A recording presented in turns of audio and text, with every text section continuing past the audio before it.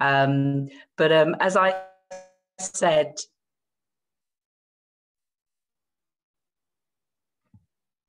a very kind introduction, because it certainly wasn't always the case that I was considered to be accomplished. In fact, quite the opposite.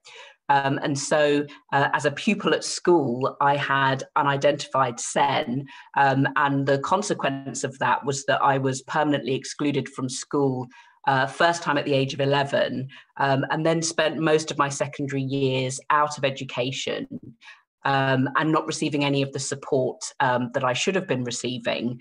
And so I really understood the education system as a pupil to not be fit for purpose. Certainly, it wasn't designed with pupils like me in mind. And I think that that's a broader problem with the education system, in terms of both its design, but also the fact that it doesn't seem to cater well for everybody in it, and doesn't seem to, and sometimes actually does seem to judge people by the very things that are their known area of weakness by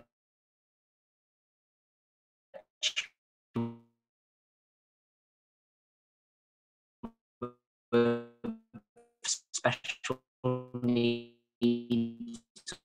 or disability. That I have experience of SEN, but also as a SEN parent. And what I mean by that is the double bind of being a parent with SEN myself, which means that I've been well known for sending my children to school in uniform on Mufti Day, or for being the advocate in court who's always got their phone on, and so it rings in the middle of a hearing. But I'm also a SEN parent in the sense that I have 3 children. I'm pleased to say they're now all grown. As of last month, they are all adults, but with a variety of SEN. Including ADHD, OCD, dyslexia, and also a complicated physical condition called systemic lupus with multiple organ involvement, which means I've spent, hours, days, and sometimes months at a time back and forth to hospitals. So I have quite a wide range of experience as a SEN parent. And I don't know about any of you, but my mind often looks quite a lot like this, with way too many things going on all at the same time, and not always making a lot of sense, quite a lot of chaos. But what I learned from my square peg children, and I should say this is by trial and error, because I had to get a lot wrong before I started to get it right, to the point where there are now quite a lot of, I'm pleased to say we have quite good successful outcomes, is that the problem with trying to fit a square peg into a round hole is not that the hammering is hard work. And I'm not pretending for a minute that parenting children with SEN is easy, or teaching them is necessarily easy either. But it's not that the hammering is hard work, it's that in the process you risk destroying the peg. And I think one of the important things about Sen Talk is it's, focused on emotional and social well-being. And I think one of the real risks in the way that some SEN children are treated through education is that they can end up the other end of it with very low self-esteem, and all sorts of mental health distress and other difficulties, which actually hamper them even more in terms of being able to achieve successful outcomes, whether that's, personally or academically. So as an education lawyer, then my job is to sort of square the circle and make that education system a bit more fit for purpose. And that's usually by securing extra special education provision for children, such as therapies, or a different type of school for them.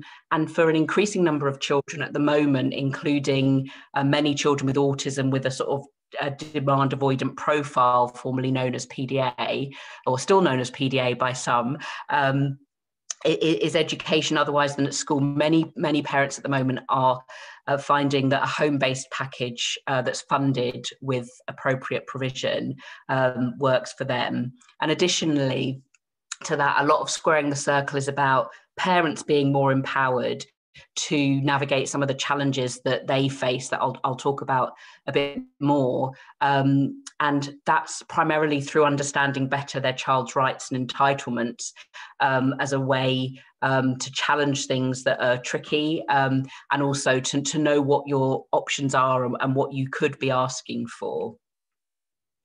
So in terms of the challenges then, I think one of the early challenges when people are at the sort of earlier stages of the SEN parent experience is the fact that home and school can often see things entirely differently. So you often have a position where, you know, the school thinks that there's nothing wrong, that, you know, parents are seen as, you know, overprotective and combative and, you know, helicopter parenting, trying to tell the school what to, you know, how to do their job. And that, you know, the parent is seeing the child that comes home at the end of the day that's, you know, offloading all of their anxiety and distress, that's really struggling to keep up, that maybe is having labels attached to them that are, you know, wholly inappropriate and unkind, or that they're becoming socially isolated. So often a big problem is just getting an acknowledgement that your child has needs in the first place, and then understanding better what those needs are, sometimes or often even through diagnosis of one type or the other. For those that are slightly further along in the process, whose children have an education, health and care plan, and we can talk a bit more about that later, which is kind of considered sometimes to be the holy grail, that if you get an education, health and care plan, then all will be well. Your child will get everything they need and go to the right school for them. Often parents who've got one find that it's not initially worth the paper that it's written on, because it's either written very badly and vaguely so that no one really understands what they're supposed to be doing, and it's not enforceable legally, or it's perfectly well written, but the local authority, you know, in combination with the school, are not making sure that it happens. So the child is not receiving what they're entitled to. And in any of those instances, then the school can be held to account, as can the local authority, whose job it is to ensure that the child receives the provision. And typically that's by judicial review, and sometimes by the local government ombudsman. And so a further challenge that's obviously close to my heart, because I have so much experience of it personally, is exclusion. And whilst I don't know, maybe it causes one to be a good lawyer and at least know how to argue later on. But the reality is, for many children and young people, it's pretty catastrophic, and it can mean that they are excluded from school permanently or fixed term, or internally. There seems to be a huge appetite for putting children in isolation, which I don't understand very well, in terms of any beneficial properties of that way of treating people. It can be exclusion from trips. It can be not being allowed to participate in activities, or being sent home early to cool off, that type of thing. Some of those exclusions can be lawful, and some of them are always unlawful. And so that's a common issue, particularly for children that are neurodiverse, so ADHD, autism, and also brain injured children, anyone who's got anything that impacts their ability to self-regulate, and to inhibit their responses, because of the frontal lobes of the brain are often impacted. And so, so exclusions are particularly problematic. And I should also say that for Black and brown children, so typically from a Caribbean background or Bangladeshi background, but not just limited to those children, also children who are from more deprived backgrounds, and also children that are from particular communities like the traveller community, they can be at particular risk if they have that other characteristic, as well as having SEN. They can be particularly vulnerable to exclusion. So whether it's because of exclusion or whether it's because of a physical or mental health problem, anxiety being high up on the list, sometimes with associated school refusal. Another common problem for children with SEN, and a challenge for their parents, is that they're out of education. So they should be in school, but they're not there. And all children have a right to suitable full-time education. The only time when full-time school is not appropriate is where the child is unfit, and that's not decided by their teacher or the local authority. That's a medical decision by a medical doctor to say that they're not well enough to be. So that's a really common issue, that there are way too many children with SEN who are not in school and not receiving education otherwise, or anything else. And so challenges can be made to decisions that result in a child being left out of education. So I'm not going to run through this list in detail because, you know, I'm not a fantastic reader and it's quite a long, boring list. But what I will say is that there are a number of COVID-specific challenges that have been arising recently. Some of them are now hopefully going to be things of the past, like children who are supposed to be allowed to be in school and not being allowed to be in school, particularly children that are vulnerable. But I think moving forward, there will still be some legacy, regardless of how smoothly our path out of lockdown goes, such as the issues for children that have been given teacher-assessed grades or centre-assessed grades for GCSE or A-level who have SEN, so the may not have received the right support along the way through their course, and so there are likely to still be appeals and things going on around that, as well as other issues around testing, mask wearing, and that kind of thing. If anyone wants to talk to me about this in more detail, then do feel free to post a question. So as I say, a lot of what I'm doing is talking about rights and entitlements and helping parents to understand what those rights and entitlements are, and then how to enforce them. And sometimes that's by way of polite persuasion and encouragement, and other times that's through bringing legal actions and taking a more robust approach. So in summary, some of the key rights that there are for children with SEN are the right to SEN support. So that's special educational provision at school if you're in a state school and you don't have an education, health and care plan. A right to reasonable adjustment if you are a disabled child. The right to have the provision that's specified in your plan. So anyone who's got a plan, in section F of that plan, it should read like a list of things your child is entitled to. The right to have suitable full-time education I've mentioned.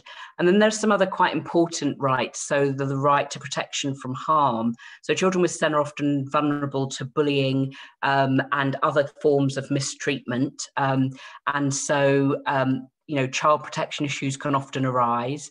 They have a right to have their best interests at the centre of decision-making, whether that's social care decision-making, health decision-making, or education. And then some sort of human rights are to freedom from discrimination, which is also an Equality Act issue I'll talk about a bit later. And then I include these last two, and people sometimes think, well, you've got a kind of, you know, using a hammer to sort of crack a nut type approach. But actually, it's really important to hold these things in mind, that there is a right to freedom from torture, inhumane and degrading treatment. And in the context of education and schools, then that can sometimes be things like, you know, sanctions that go on for too long or are inappropriate.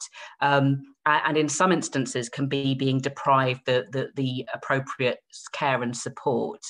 And also the right to a fair trial. I should mention that I was a criminal defence lawyer for over 10 years. And so people think that I'm just sort of can't let you know, criminal litigation go when I mention this, but actually the right to a fair trial does include when a child is accused of something, particularly in the context of exclusions and things like that, having a right to have their say, having a right to access relevant paperwork and information, and a reasonable and fair opportunity to present their case.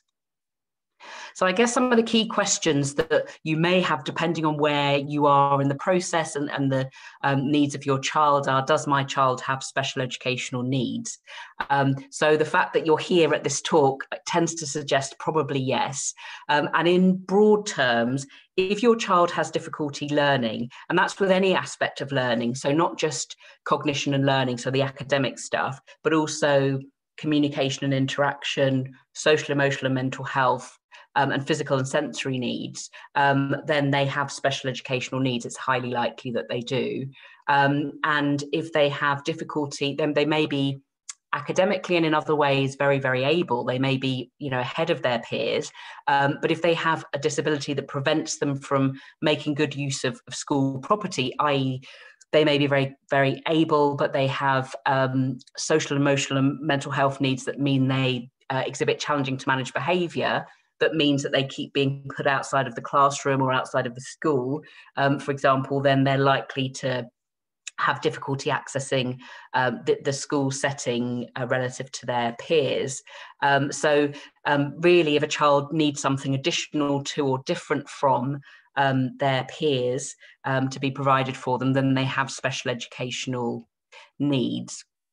And so another question might be, given that it gives rise to some rights and entitlements, is my child disabled?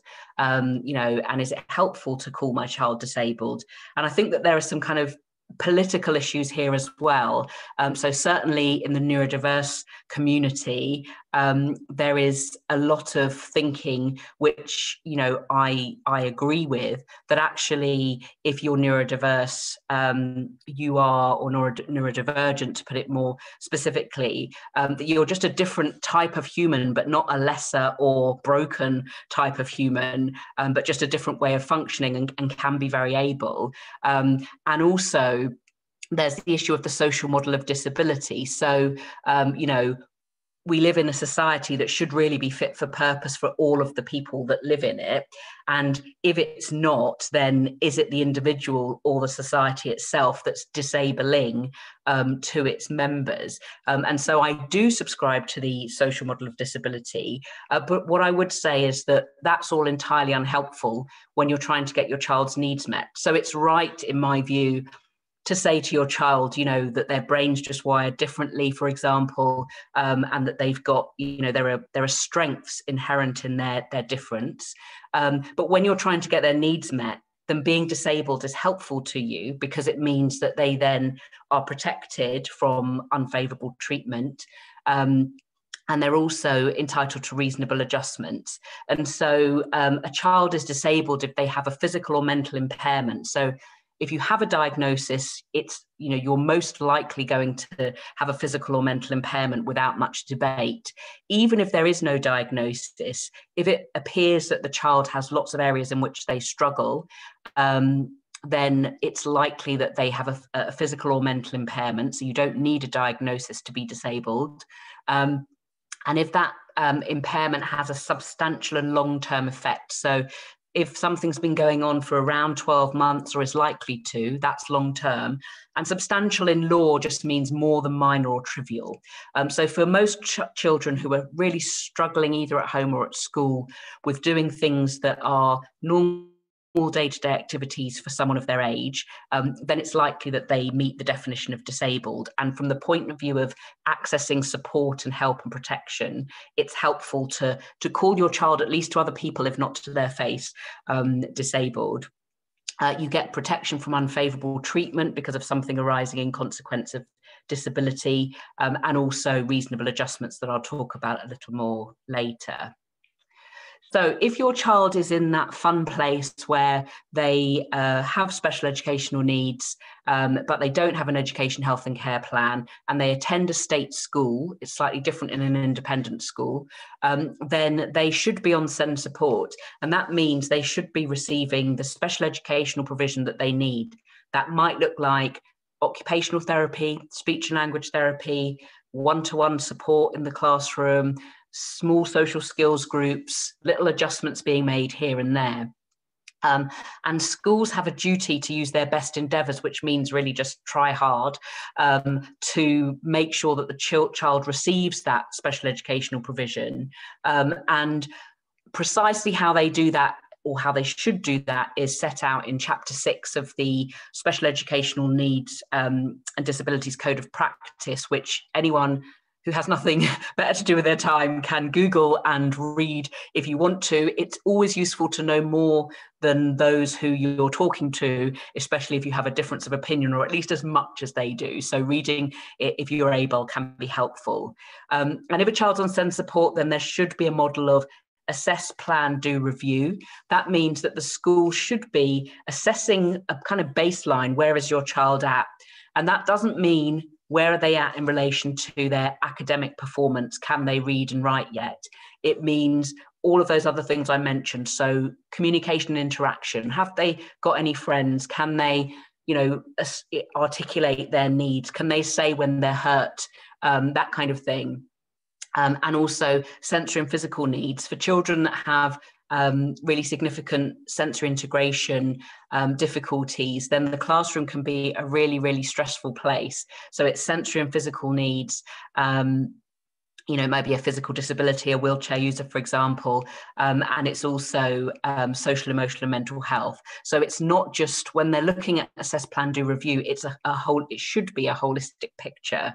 A record should be made, and usually that's kind of called a SEN support plan. They used to be called other things like an individual learning plan or similar to that.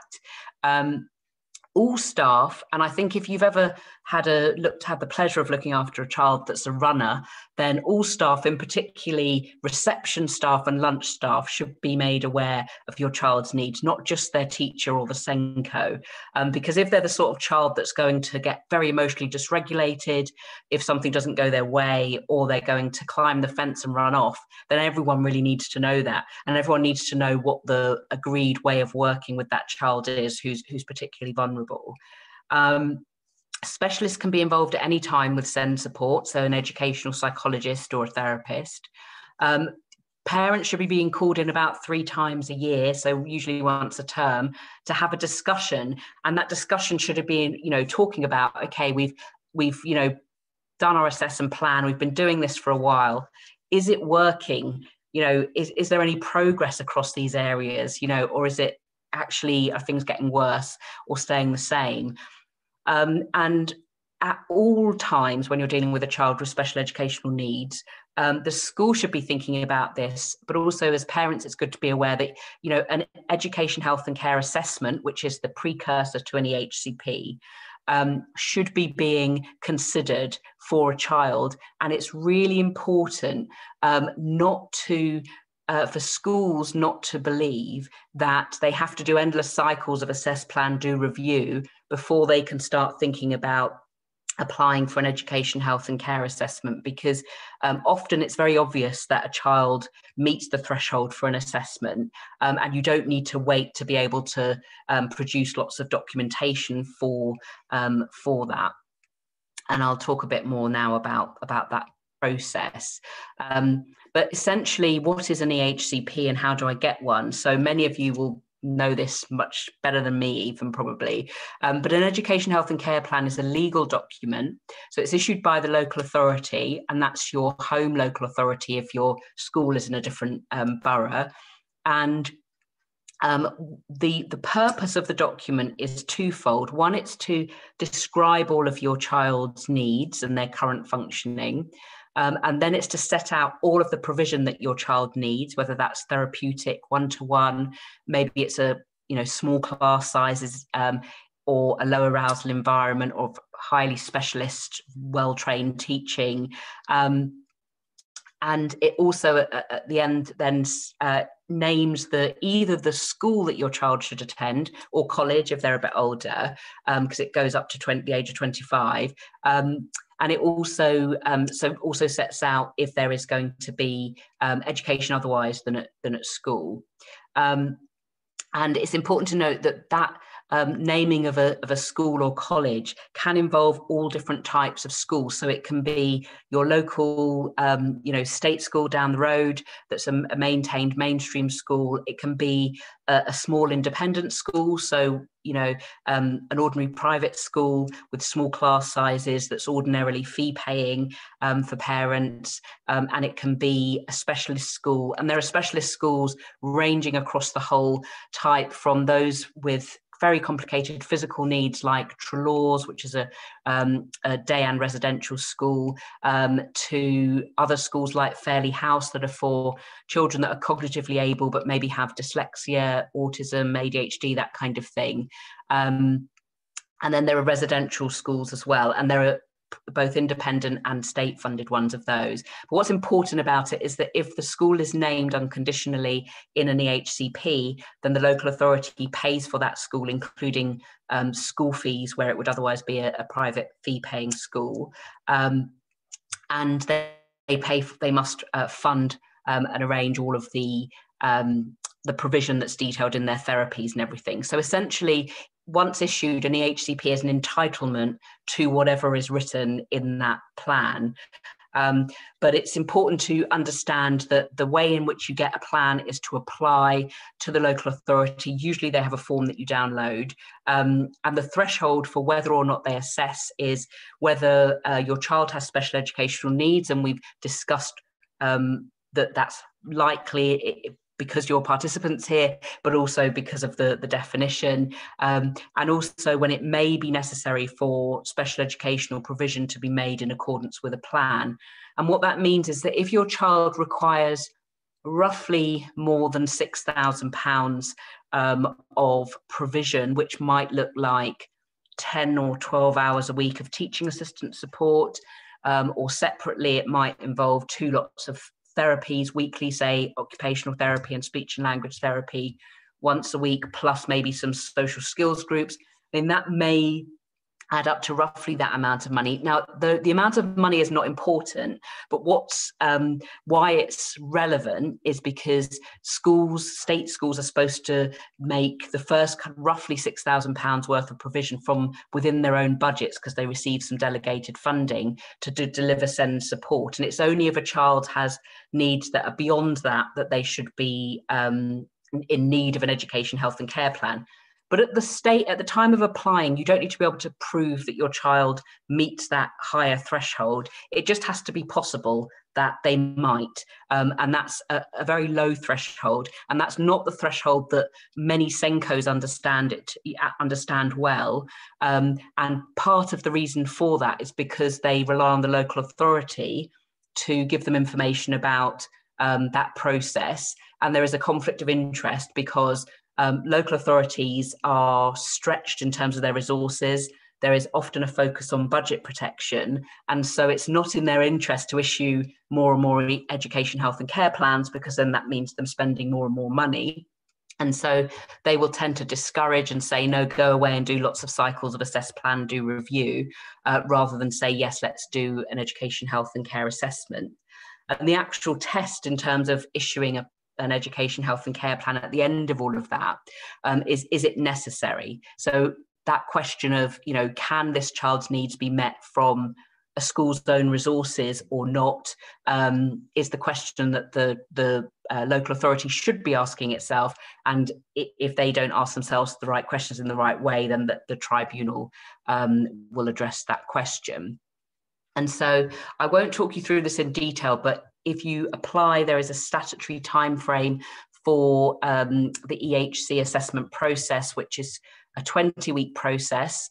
It's regularly the case that period of time lapses without progress having been made. And that's often because the local authorities' desks, at least in the old days when people were in the office, looked a little bit like this. So there was, more work to be done than was humanly possible, probably. And so unless your case managed to make its way to the top of the pile, it probably wasn't going to get dealt with within those 20 weeks. It's important to know that if things don't happen on time, then that's a breach of the law, so breach of statutory duty. And so there are things you can do to move that along. There is an appeals process. So if you're in the position where you apply for an education, health and care assessment and that's refused, as it usually is, regardless of merits, because of this budget protection thing, then you can appeal. If the local authority refused to issue an education, health and care plan at the end of that assessment process, then you can appeal. If you don't like what the plan says, if you don't agree with the school named, and that's quite often if you want something that's at the more specialist and expensive end of the range, or if you want an independent school, then you can appeal. And then at other times, for example, if you have a review and the outcome of that review you don't agree with, then you can appeal, or if they try to cease to maintain the plan.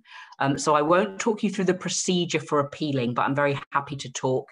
The slides kind of set out the things that are quite important.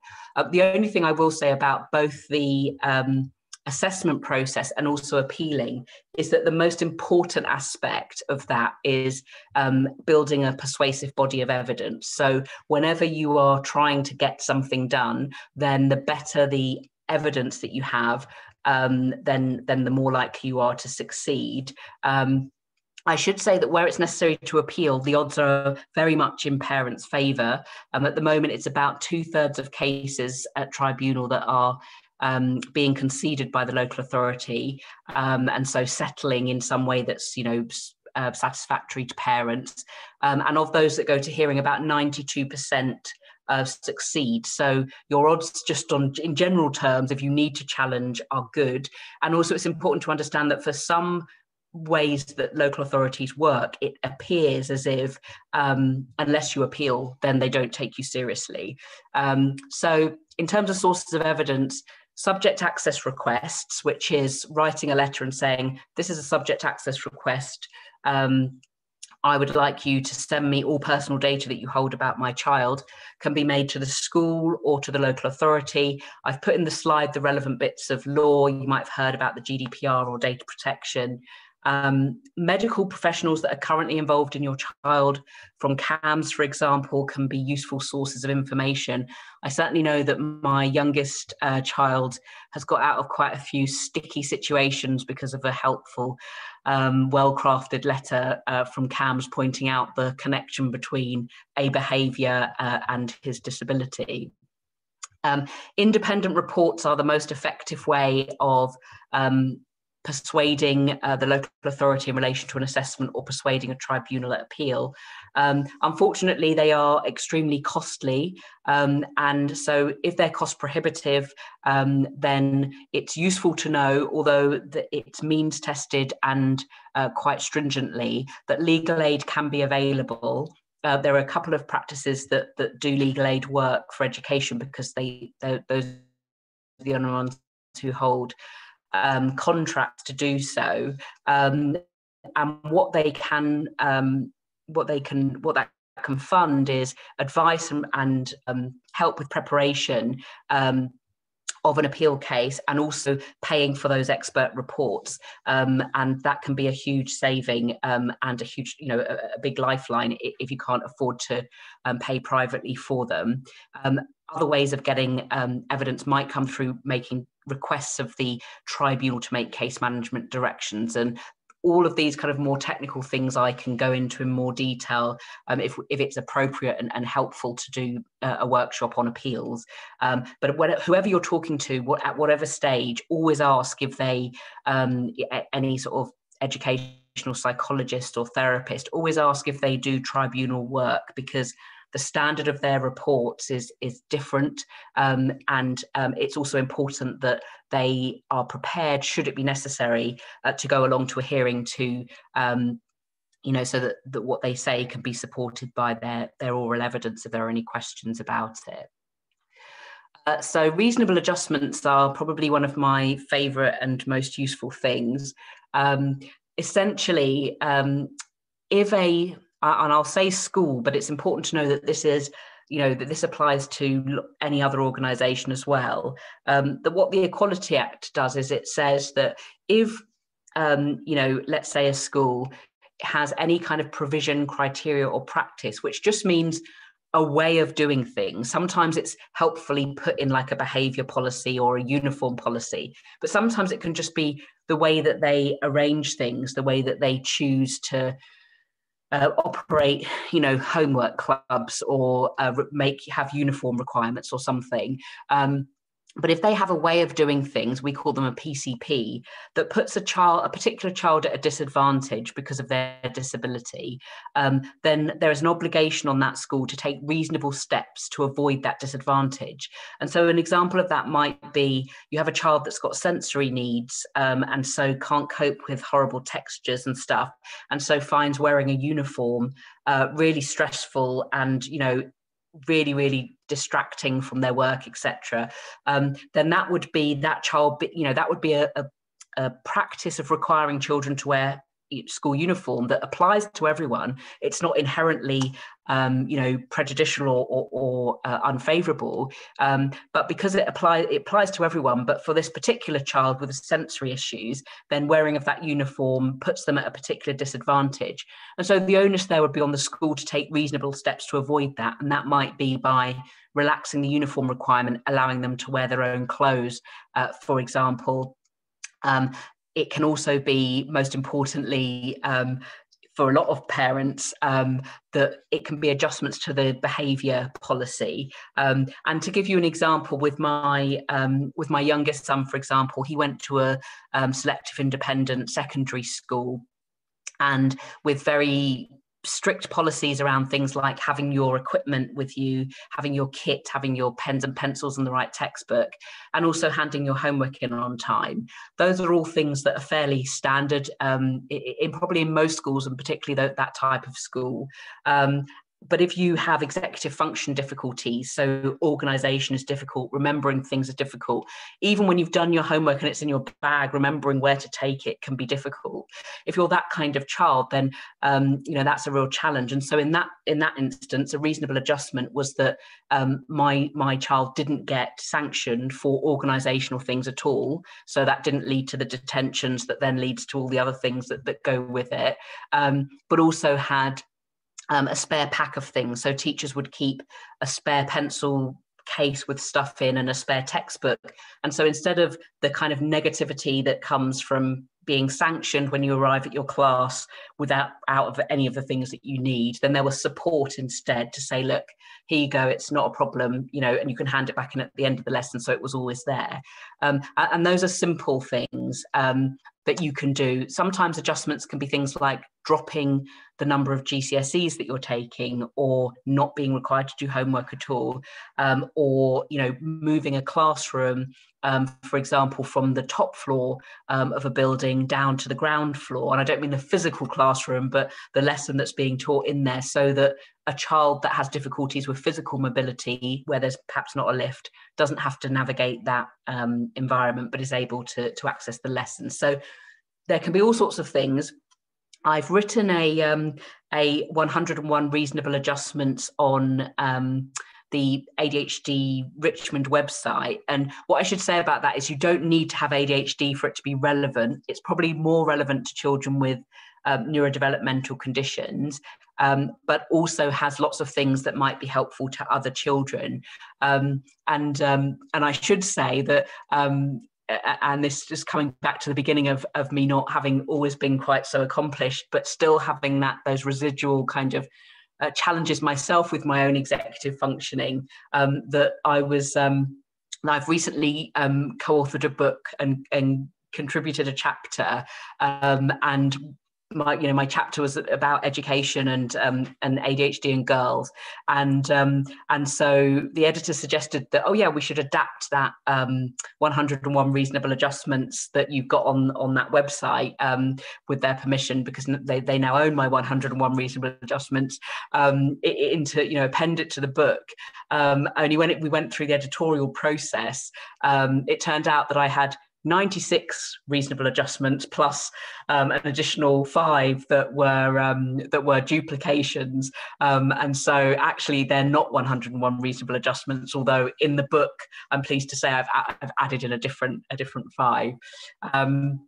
But anyway, so I've talked through a variety of different issues that arise, and Sen Talk and I have been thinking about ways in which we could be more usefully helping parents, and so it seems to me that if there are particular issues, like you're in a situation where you want to appeal, or you're in a situation where your child is being bullied and you want to know how to deal with that, then it would be more useful to go into a kind of deep dive where we could actually go through how do you fill out the relevant application form, how do you draft that letter, that kind of thing. And so I'll whiz through any of them that I haven't mentioned already, but you can see them for yourself.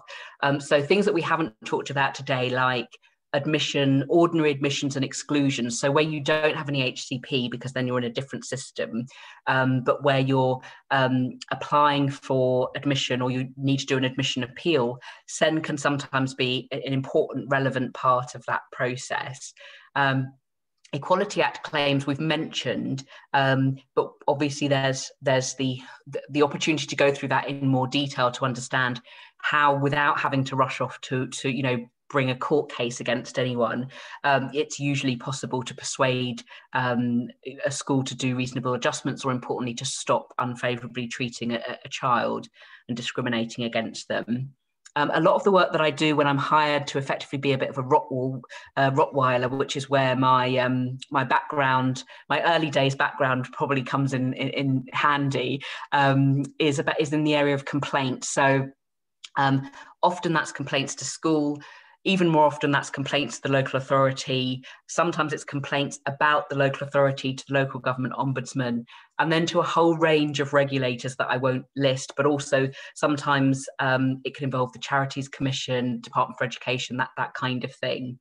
Then there's judicial review. So judicial review is a really useful tool for holding public authorities to account. So you can't usually use judicial review, for example, to go to an independent school and challenge their decision making, but any state school and the local authority in particular, where they're not doing things on time, haven't provided education for a child, for example, then judicial review, usually just a pre-action protocol letter at the beginning of that process, is typically enough to sort things out. And it's also important that, unlike other areas of education law, that you can often get legal aid based on the child's means, as long as they are of limited means, as most children are, rather than parents. And so that's an important thing to be aware of. I haven't gone into today breach of contract or negligence. Negligence usually in a state school, although it can be in an independent school. Breach of contract is only where you're at an independent fee-paying school and you're paying those fees. Then if the school failed to exercise reasonable skill and care, often that's around health and safety, can sometimes be academic, often around child protection issues, then action can be taken. And I don't usually deal with the detail of those myself, actually, but we have specialist litigation and negligence teams that do. And then school governance I haven't talked about, because essentially school governance is me advising schools. So it might be an interesting topic to talk about. Probably the others will be more helpful. But a lot of the work that we do for schools is around writing policies, helping them to manage risk and that kind of thing. So understanding what their obligations are, because often when things go wrong, it's because the school hasn't understood its obligations very well. So I understand that either after this session or even during it, there'll be an opportunity to complete a questionnaire where you can just indicate, if you were inclined to come to more sessions, what they might focus on, so that it's more targeted. We can offer some that are targeted to, what's most relevant to people. So finally, where can you go for help? So charities such as SOS SEN and IPSI offer free and independent advice. I believe that some of SOS SEN's work there may be a fee for, but it's a donation, as I understand it. And that's where they're doing more casework. But in general, advice is free. And independent. And for example, I used to be a volunteer for IPSI, and my colleague, one of my education law colleagues, Lenka, is currently a volunteer for SOS SEN. So we rate them, we think that they're very good. I know that parents have difficulty sometimes getting through to them to get a call, but if you can, then it's very worthwhile. SENDIAS services, so that's the local authority free service. I would say if you can't access anything else, then probably go for that. if you can access independent charities, I would say they're more likely to give you robust legal advice, and are not going to be concerned about saying stuff that is going to be especially problematic for the local authority that they're employed by, that SENDIAS workers are employed by. There are legal aid solicitors that I've mentioned. Legal aid is means tested and limited in the way that I mentioned, but if you can access it, then absolutely do, because it can be a costly business. So private solicitors like me, it's a different thing from having a charity support you. When a charity supports you, you run your own case, usually with some support. With a private solicitor, they run your case for you, but it's extremely expensive. And for anyone who grew up in an environment like I did, it's entirely cost prohibitive.